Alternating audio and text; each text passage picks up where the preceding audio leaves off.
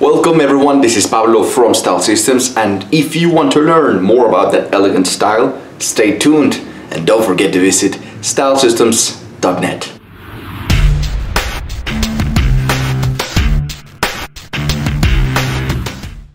Welcome again to another episode or another video here explaining the 7 different styles based on the theory, the universal theory of style.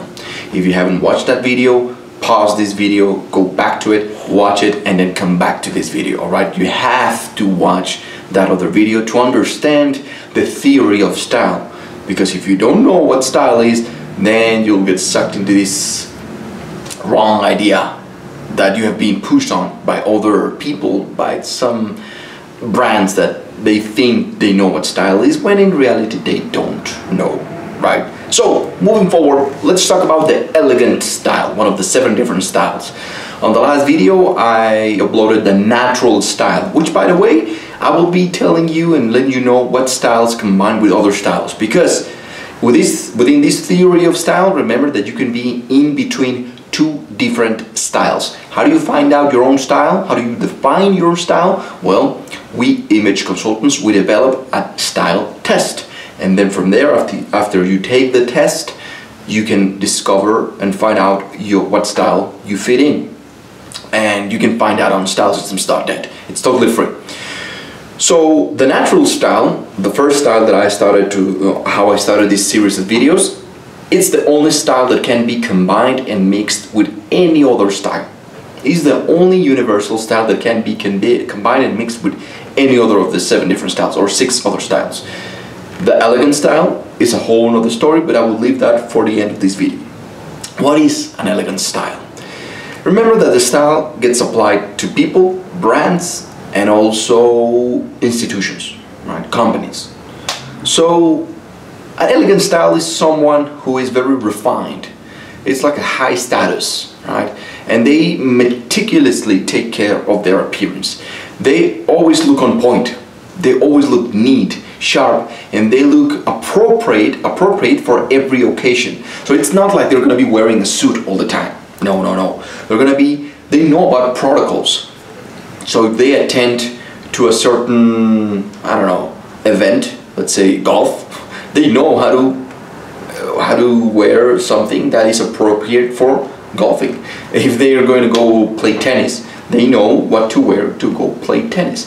If they're going to go to a bar, to a nightclub, they know exactly how to look good and neat and appropriate for going to a nightclub. If you're going to a business meeting, they know exactly how to look, and the image that they present is like they're like culture, right? Like they know what they're doing, which at the same time, people admire them for that. It causes admiration for the elegant style. People always want to be elegant style because it reminds them, especially men, it reminds them of James Bond. You know, the type of man or the type of person that knows everything, right? Like you ask them something and they have this demeanor like, oh, I know. He looks like a figure of authority, which is one of the strengths. Which, by the way, I will like in the other video, I will explain the strengths, the messages, and the risks of this style. But just to have a better idea overall of what the elegant style is, he's very refined. He's very like, what's the word I'm looking for? High society, basically, right? Like people with taste, people with good taste. And they actually look like they have more of what they have. They look like they belong in a high society, which means they look like they have money. Even if they don't have money, because having an elegant style doesn't necessarily mean that you have to be rich or have a certain amount of money. However, elegant style, they are very demanding of the people that they surround themselves with. And also, talking about fashion, the brands that the clothes that they put onto themselves. They are all about quality. So they are not going too crazy with their wardrobe. They're not the type of people that have a lot of things going on. They spend a large amount of money on quality. They spend their money on quality. Something that, you know, it's a good brand. I know that this will last longer. And I know that this suit, I can combine it with so many other different things. So it's It's a good investment. They're not gonna be, you know, like other styles that you will be seeing as we progress on this series of videos. They're not like other styles that they just buy a lot of stuff and they go crazy with it. The elegant style, they have a very basic wardrobe, but it's a quality wardrobe. Very, very good. Very good wardrobe when it comes to the fabric of their clothes and the colors. They know that they work for everything, you know.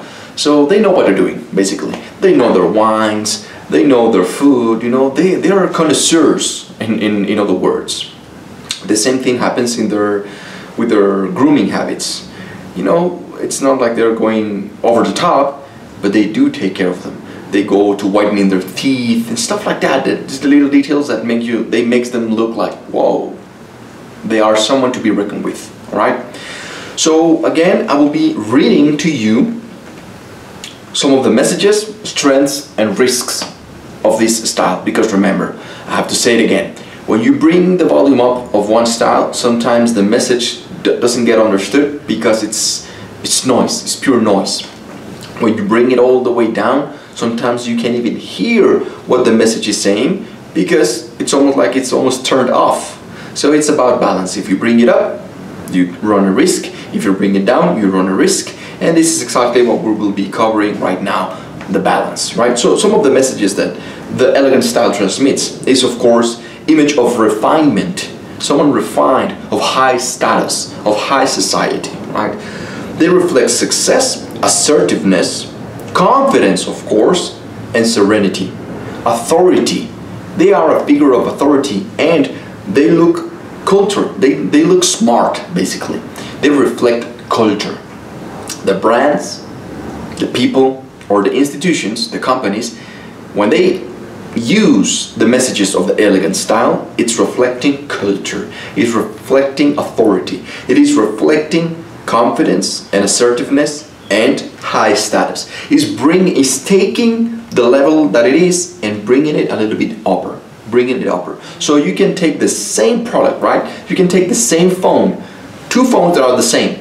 The elegant style, what it does, it makes it look like it's higher, a higher position, more quality. You know, just for the connoisseurs. Even though it can be the same thing, it's just for the connoisseurs. What some of the strengths? Prestige, of course. If you hang around someone who is with an elegant style, you immediately become someone with prestige. Like, oh, I'm hanging out with James Bond. Look at this. You know, I'm hanging out with someone who is very classy, right? Someone who knows what they're doing. So it reflects one of the strengths that they have. It's prestige and distinction. They're different from the rest of the people. They raise their social position and they cause admiration and imitation. People admire them, but not only that, people want to be like them. They want to be around them and they aspire to become like them. They want to imitate them, which is the case in point of James Bond. Now I will be giving you some examples of women as well, because remember this is for men and women as well, all right? And now some of the risks. If you don't take care of this style, you can look presumptuous or appear like you are a know-it-all. You can look, or they can look like they are someone who is, you know, like too much ego, right? Like, oh, I already know, like I'm better than you, I'm better than everyone around me. Like, oh, come on, you can't teach me anything, you can't give me anything new, I already know everything. Oh my God, I'm so, you know, presumptuous. You already know what I'm talking about. Like these posh people, like, oh my God, I'm better than everyone else. I can't hang around low class places because, well, even their tonality, right? And you know people like that, and the words that they use, how they move their body and their tonality as well. So be sharp, enhance your perception, start perceiving this with people around you, with brands. A brand, let's talk about brands. Calvin Klein, some of it, because Calvin Klein is also a little bit natural, right? It could be natural, but Hugo Boss, of course, Senya, Armani, right? What's another one? Well, let's leave it like that. Right now, just to give you an example, because I can go on and on and on, but that's exactly why I have my premium content, what I explain it further, and I further develop this theory of style, of course, for the people, you know, my personal students.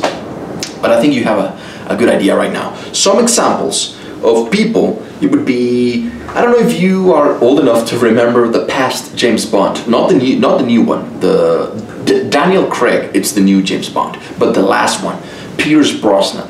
He is a great example, his persona, of an elegant style, right? Because Daniel Craig, this new James Bond, he's in between natural and elegant. And remember, natural can go with every single style. So just look at the old James Bond, the last one, Pierce Brosnan.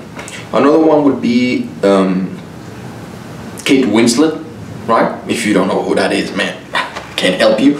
John Hamm, the person that used to do, he's an actor.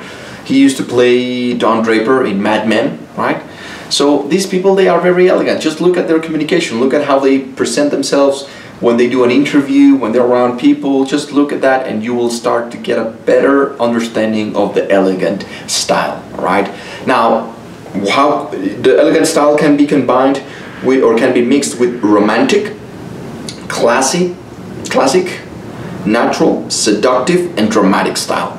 It can only be combined with romantic, classic, natural, seductive, and dramatic style. Other than that, you can mix it with any other style, alright? So, if you have more questions, remember that you can go to stylesystems.net and you will get a free ebook. That's right, a free ebook that is called The Truth About Style, and I further develop it over there. You will understand it. So, that's it for today. Be the best version of yourself, and I will see you, my friends, on the next one.